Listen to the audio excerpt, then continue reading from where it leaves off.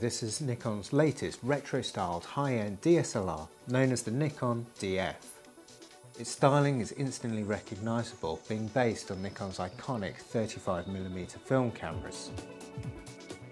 Whilst the retro styling is obviously going to appeal to the style-conscious photographer, it actually contains the same image sensor as Nikon's flagship D4. And whilst the DF might not be as small and compact as many other retro-styled cameras on the market at the moment, it is the lightest full-frame camera in the Nikon range. With the same image sensor as the Nikon D4, you might expect the DF to be right at the top of the Nikon range, but actually Nikon are really keen to point out that this is a camera that mixes together all of the best parts of their DSLR range. So it's being aimed at professionals and high-end amateurs alike. So what's actually inside the DF?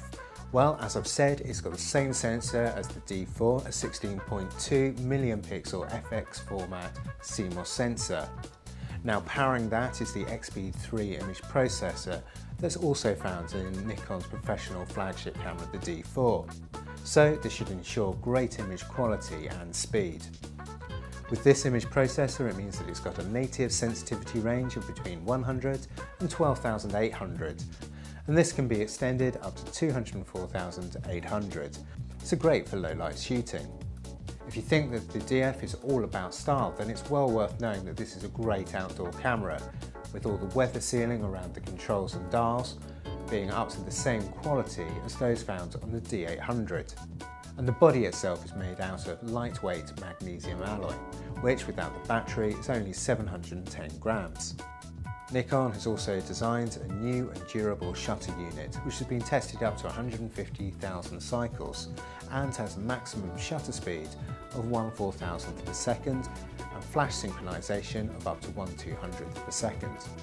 Complementing the retro styling, the DF also features unique collapsible metering coupling lever. This enables legacy lenses and non-AI NIKKOR lenses to be attached directly to the camera. Obviously, many of the older lenses don't have autofocus, and Nikon's looked carefully at how these can be used with the modern system.